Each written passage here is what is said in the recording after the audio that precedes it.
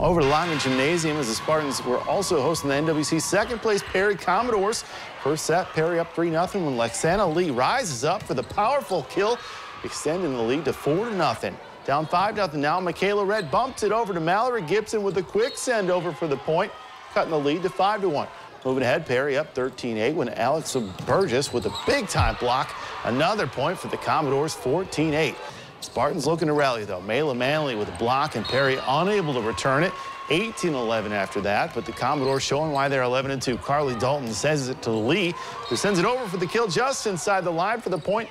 And then, check this out, Aluna Muniz rising up with a powerful strike. No one's returning that one. Commodores win in straight sets and pick up win number 12.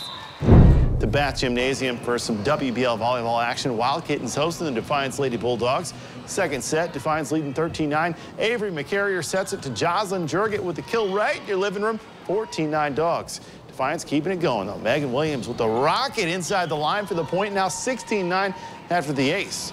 Bath fighting back. Vanessa Rubel with the bump over to Claire Faust, who sends the kill over Defiance.